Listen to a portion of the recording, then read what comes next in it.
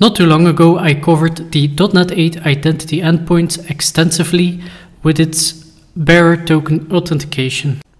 Although the .NET 8 Identity Endpoints can save you some time, they are still lacking some customizability, and therefore I presented you an alternative, which is just the JSON Web Token authentication. Now I want to zoom in on the actual access token and refresh token that we got from the .NET 8 Identity Endpoints and compare that to our own JWT authentication setup. In previous videos I showed you what is inside these access tokens, and it were the user claims and a security stamp. But I didn't show you what's inside these refresh tokens, so we'll cover that later. And in the JWT example, we also saw what was inside of these access tokens, which was a bit similar, just the user claims. And the refresh token was just a simple GUID, something hard to guess. So what we used the refresh token for is to refresh both the access token and the refresh token whenever a access token was expired. And that way we can get a new access token and keep a user authenticated. That refresh token had a time span of 3 days. But you could customize that to whatever you like. But a good practice is to keep that short-lived. So 1 day, 3 days, maybe maximum a week. The shorter, the better for security reasons. And it of course also depends on the lifetime of your access token. If that access token lives 1 day, then, well, it's no use to have the refresh token only live for 1 day. Like you see from the identity endpoints, the refresh token is similarly formatted as the access token. These are both bearer tokens, not JSON Web Tokens. Let's now see what's inside of these refresh tokens. So in the access token, we've got bearer token, access token, blah, blah, blah, blah. Then all of the claims, some custom claims in here as well. Expires in, and so on. And then for the refresh token, bearer token, refresh token. So that's one difference. And the claims look very similar, and the expiration time should be different as well. Longer lived than the access token.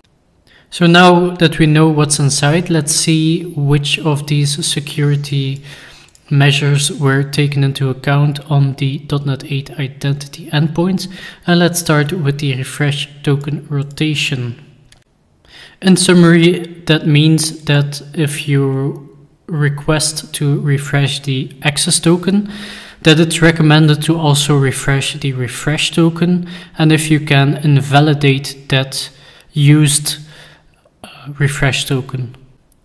And this way, old refresh tokens should no longer be active.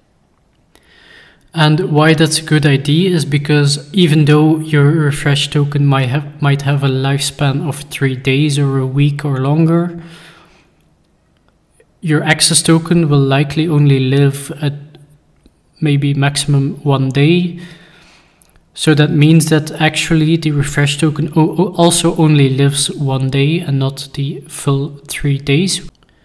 So let's do the test with the identity endpoints. So I authenticated again, and now I get one with ICI. So that's good. Let's try to refresh the token and see if we actually get 2 new tokens.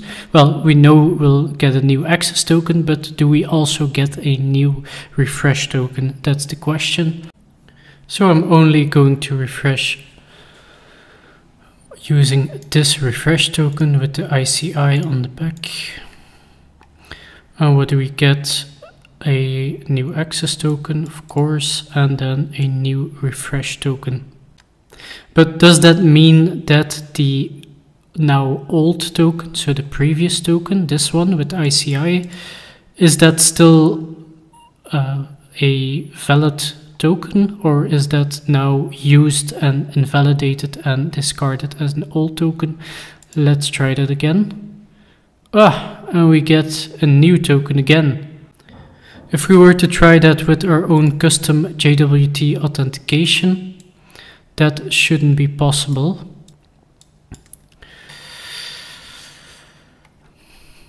So now we get a new refresh token, that's good. And now if we try that again with the old token, we should get a 403 forbidden, which means that the token is no longer valid. We successfully rotated the token. So we got a new access token, we got a new refresh token, and we made sure that the old refresh token is no longer valid, so it can be reused again. So that's not great, from the .NET 8 Identity Endpoints. And I had a suspicion because there's nothing getting stored in the database to then check in the database whether that token was already used or something. So, well, the .NET 8 Identity Endpoints can't really know whether a token was already used. And the only security in that refresh token is actually this security stamp. So at refresh, they're going to check whether the security stamp was used to create that, to issue those tokens, so that refresh token.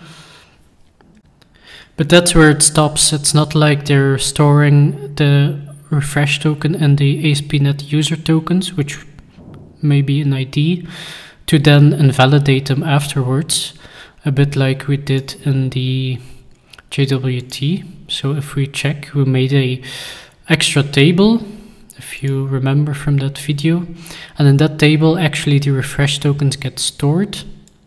So the value is the actual refresh token, and then the ID is also used. The ID is stored inside of the access token. That's why I need to provide both the access token and the refresh token in my custom example. And then both of these get checked, and if there's a match, then it's successful. But also we've got this is used and is invalidated, these two columns.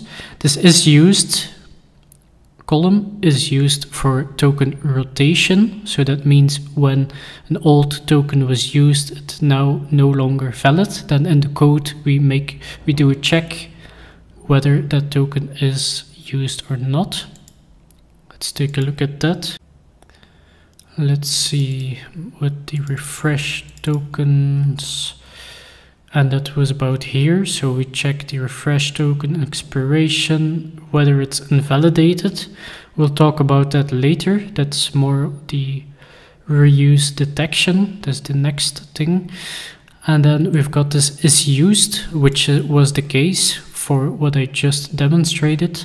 The old token was already used to get a new one, so it's no longer valid. We return a 403 forbidden access exception. And we also see it logged in here, invalid refresh token.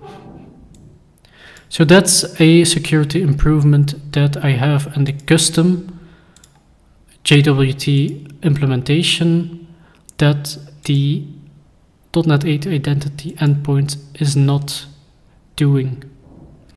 So then we saw the is invalidated, and that's actually for the refresh token automatic reuse detection, which basically means if, let's say, two users, one legitimate user, like they say here, and one malicious user, then attacker, and for some reason the attacker got their hands on a refresh token of the legitimate user, it got leaked or something, and then the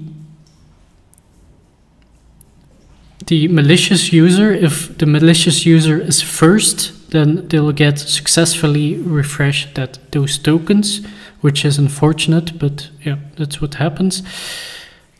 But if then the legitimate user afterwards also tries to refresh, it's being detected that a token was reused. So that same refresh token was reused, and then they're going to block all the tokens for that user. So then the user has to manually authenticate again to get a new valid access and refresh token. And how they do that is kind of keep a third column, so one more column, and that's going to store something like a secret, or they call it the family base. So that's maybe a bit like the security stamp. And all tokens that were created based on that security stamp will then get blocked, invalidated. So then none of the tokens with that base, with that family base, with that security stamp will be valid anymore. Cross-site scripting attacks, where the attacker injects some JavaScript code, for example, to steal your tokens, to read out the local storage, for example, and get those tokens. And then I have one final tip, and that is to always validate the tokens you're using, not just decode them and use them. Because otherwise anyone could just alter tokens, forge tokens, and do whatever they want in your applications if you don't verify with that secret. So that secret is also a bit like that security stamp, but then configured in your app settings, and that's used to generate all of the JWT tokens. So what I want to do as a last experiment is to actually give myself more permissions using a token and see what happens, and see if my backend actually verifies that token and not just decodes the token. Because I saw a YouTuber, I'm not gonna name him, but he was decoding the token in the front end and the Blazor WebAssembly application, which seems to be a rather bad idea, since I can just go to an application and alter my local storage settings, paste in a forged token, so with more permissions, and then I can just do whatever the hell I want inside of that application, like I'm an administrator or anything like that. So instead of decoding that token in the front end to get the user data, my approach is usually to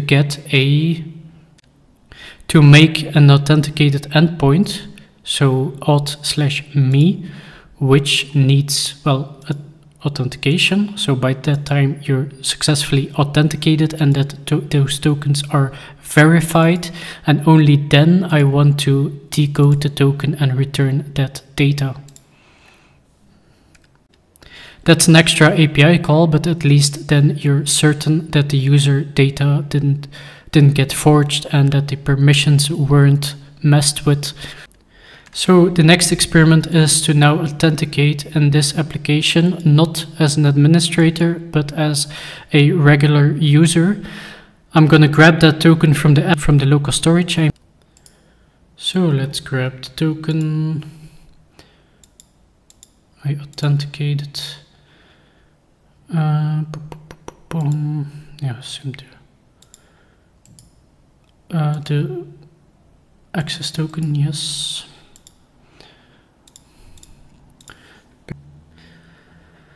And let's try this token. I'm going to replace that. So I could normally do edit tokens, edit value, mean, and then delete all of the access token, paste in my access token. And there we go, paste. Couldn't do anything that administrators could do. I clicked around a bit and then I refreshed the page. And if I then refresh the page, I get all kinds of 500s and 401s because that token was forged. And we called that auth/me endpoint to we tried to access endpoints that needed authentication, authorization, and it didn't accept that forged token because it verifies the secret that the token was made with. So I think that was the final experiment that I wanted to do. Feel free to go and read these blog posts. They are very, very interesting. And even cookie versus token, when to pick which and what are the differences, because most of the flow is actually similar. Most of the data in there is also similar. What are the advantages of tokens versus cookies and vice versa? A disadvantage of cookies would be that they be less scalable, but that's only for the cookies that would need to hit the database every time they need to access a resource. So that's what it states here. Cookies can lead to scalability issues when they're used as pointers to server-side data, but this is not the case with a cookie issued of .NET Core Identity, which means they actually behave similarly as a token. So feel free to read all that. Both tokens and cookies have vulnerabilities like cross-site scripting attacks and so on. So, and of course they have different use cases. Some native applications, native applications, desktop applications, maybe some edge devices might not be able to use cookies and then need to implement token-based authentication. And then maybe one last thing that I wanted to mention is I was a bit in doubt whether it was a good idea to expose the refresh token to the front end, since if you take a look at OAuth 2, that refresh token usually does not reach the browser.